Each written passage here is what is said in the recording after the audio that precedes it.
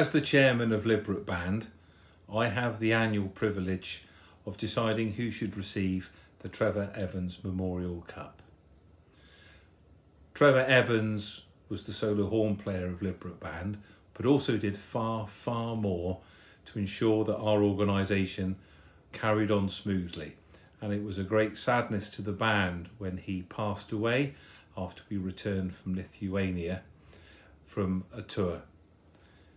His family gave the Trefor Evans Memorial Cup to be presented every year to the bandsman or bandswoman of the year, and many members of our band have held it. This year, of all years, has been very difficult for banding, as for lots of other organisations with the COVID pandemic, and we have certainly not operated in the way that we are used to operating.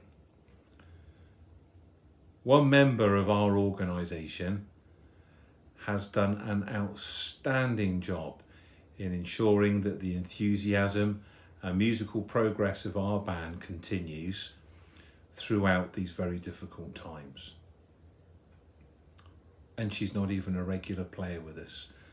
This year, the Trefor Evans Memorial Cup is going to go to our composer in residence, someone we're very, very proud to have associated with our band, Dr. Liz Lane, for the tremendous work she did with on the Wye River Festival and the new compositions for the Cory virtual contest.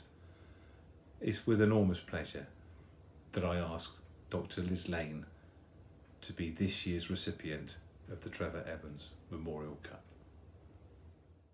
Congratulations, Liz. This is very well deserved. Thank you for everything you're doing for Liberate Band. Thanks, Glenn. Thanks so much to everyone at Liberate Band for awarding me this beautiful trophy. I feel really honoured, especially as I'm the first non-playing member of the band to receive this. I will treasure it over the next year and look after it carefully. Thanks very much again, and I look forward to seeing you all soon.